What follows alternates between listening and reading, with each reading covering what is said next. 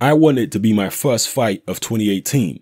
I do not want another fight that is not the tiebreaker with Golovkin.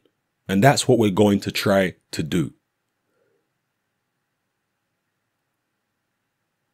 I feel that I was the winner, but that's boxing. I told everyone that it would be a great fight. I feel very happy with what I did. The people were happy, and now they want to see the rematch. Those are the words of Canelo Alvarez. A statement of intent from Canelo. He says he's not interested in any other fights. He wants the Golovkin rematch in 2018, the first fight of 2018. You have to imagine that'll be Cinco de Mayo weekend, the May 5th weekend, the Mexican holiday. Some people are going to say that Canelo's bluffing here. He's just trying to put up a smoke screen and make it look like he wants the Golovkin rematch. But what he's actually going to do is make unrealistic demands in negotiation, demands that he knows Golovkin won't go for, and therefore scupper the fight that way. Some people are going to say that. I'm not saying I believe that, but I know how the boxing community is. What do you believe? Is Canelo serious about his intent here to take on Golovkin in a rematch next without any fights in the interim? Certainly not in 2018. Maybe a fight later on this year, possibly.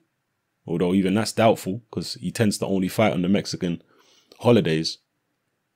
Just let me know what you think. Is he being sincere here, or is he trying to put up a smoke screen? And if a rematch does take place next, let's say Golovkin might have a fight in the interim or whatever. I mean, who knows? But let's say if they don't have fights in the interim and fight each other on Cinco de Mayo weekend 2018, how do you see the fight going? Will it play out in the same way? Will either guy be more decisive? Will Golovkin win decisively? Will Canelo win decisively? Who's going to do better in the rematch? Some people say Canelo. Some people say Golovkin. The people who say Canelo are saying, well, Canelo knows what Golovkin's power's like now. He knows he can take it.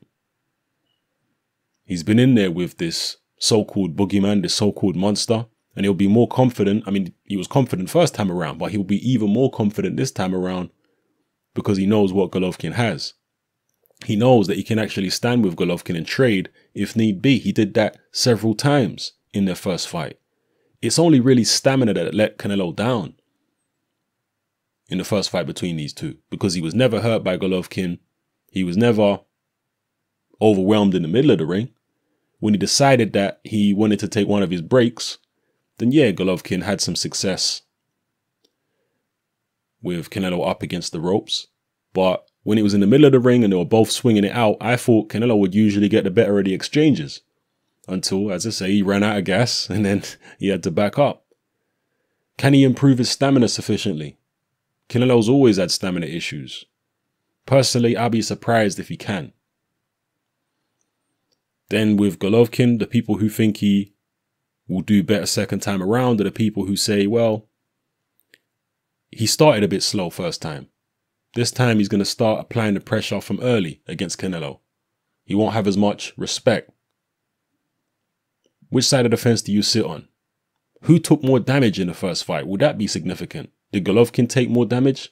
Or did Canelo take more damage? Personally, I think Golovkin took more damage. That might be controversial, but I think Golovkin, whether you think he won or lost, and I had Golovkin winning by a point, I think Golovkin took more clean headshots in the first fight than Canelo did. And combine that with Golovkin's age and the fact that he's been taking clean headshots in many of his recent fights, that to me don't bode well for him. But let me know how you feel about all the points I've raised, all the questions I've raised in this video. It's happening, I'm out.